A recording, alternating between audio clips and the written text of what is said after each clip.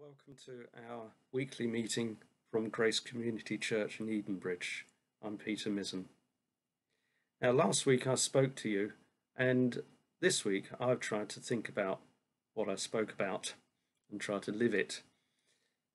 Just thinking about the points that I made. If you've suffered this week, and some of you have, I know, have you relied on the Holy Spirit to help you through that suffering? Have you behaved in a way that's different to the people around us? Have you stayed alert and clear-minded and sober-minded so that you can pray? Have you loved and forgiven and served others and brought praise to God? It's quite a tall order, isn't it? But that's the life that we live as Christians. And before I was a Christian, I was quite cynical about Christianity. Just thought it was just another religion. Eventually, over the years, I became convinced of the truth of it. And then I had a moment when, on an Alpha course, I understood that it was all true. The Holy Spirit gave me that understanding. I remember fighting against the Holy Spirit and fighting against God, and eventually giving up. I surrendered. And today, we have three worship songs, and the first one that I've chosen is I Surrender, and that reminds me of that time. The second song that I've chosen is a good old favourite hymn, I Stand Amazed in the Presence. And I think when we become Christians, we actually get a good understanding of what Jesus actually did for us, and we are amazed at what he's done.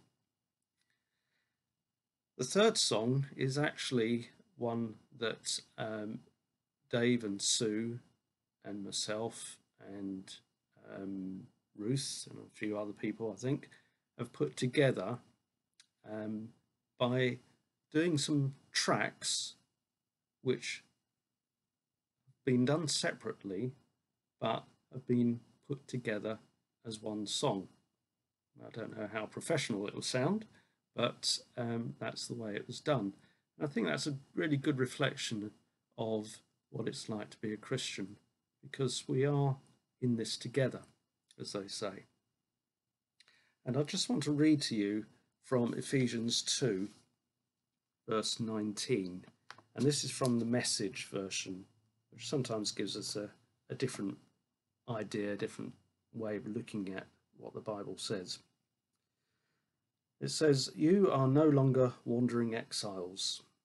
The kingdom of faith is now your home country.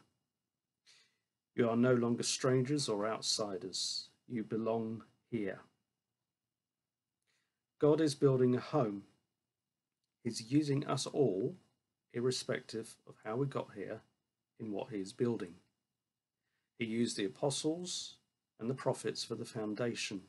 Now he's using you, fitting you in brick by brick, stone by stone, with Christ Jesus as the cornerstone that holds all the parts together. We see it taking shape day after day, a holy temple built by God, all of us built into it, a temple in which God is quite at home." So as we come to worship and listen to Dave's talk, bear that in mind and enjoy what God has given us. Let me just pray before we start. Dear Lord, I just want to say thank you for all your blessings to us, for building us together, for being with us through your Holy Spirit. Thank you for the love that you give us. And I pray that you open our hearts to worship and to listen to your word. In Jesus' name, amen. Thank you.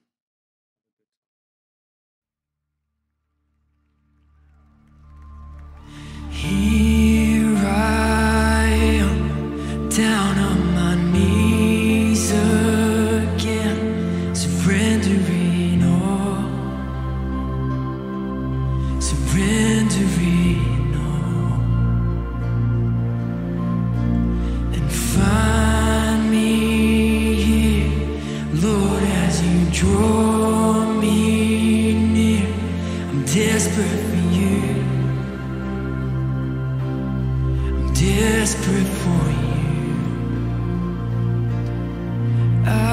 I surrender.